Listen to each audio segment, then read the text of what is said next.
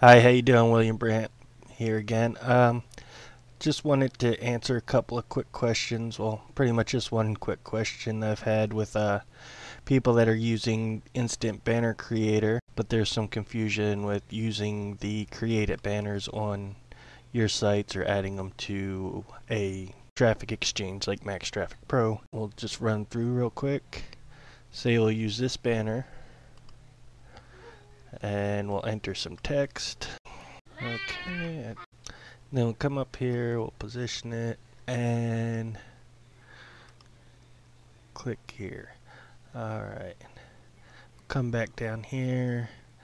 This is a banner I made in less than a minute.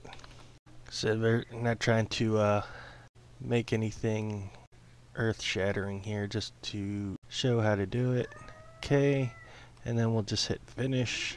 Yes. Alright, now here we want to put whatever site you want the banner to link to. So if you want to click on it to go to yoursite.com, whatever site you might have, and update. Okay, so then you end up with all of this, which if you're using a traffic exchange like Max Traffic Pro, you don't need all that. You need two things. You need this URL and you need this URL. This first part, that is the actual image. You'd copy that, come over here and go to your image URL and add it. Then come back, and this of course would be your actual site, not yoursite.com, but and then that's where you'll go when somebody clicks on the banner image. You just paste that in there, add it, and you should be all done. Here's the banner I made in less than a minute, and there it's been added.